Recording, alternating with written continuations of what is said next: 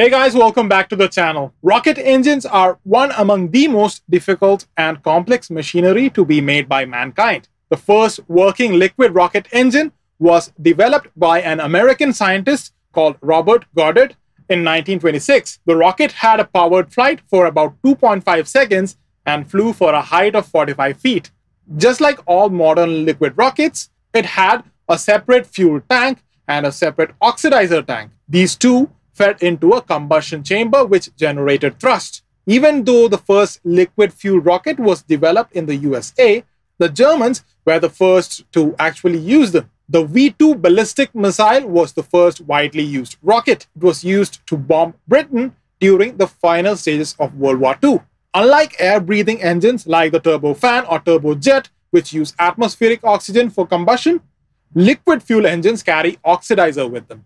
This allows us to use them for travel in space or in places where oxygen is not available. A normal liquid rocket engine has a combustion chamber, a nozzle, two fuel tanks, and the plumbing for it. In a simple liquid rocket engine, the propellant is fed into the combustion chamber by static pressure from the tanks. The oxidizer and fuel are stored in the liquid state instead of their native gaseous state. Here, the propellants are fed into the combustion chamber by static pressure in the tanks. High-pressure gas generated by the evaporation of the liquid propellant is used to force the fuel and oxidizer into the combustion chamber of the rocket. Here, it is ignited to produce hot gases, which are forced out of the nozzle at a very high temperature and pressure. This high pressure lifts the entire rocket off the surface of the Earth. Now, why does that happen? It's because of Newton's third law of motion. Every action has an equal and opposite reaction. So the action is the high pressure gas from the nozzles and the reaction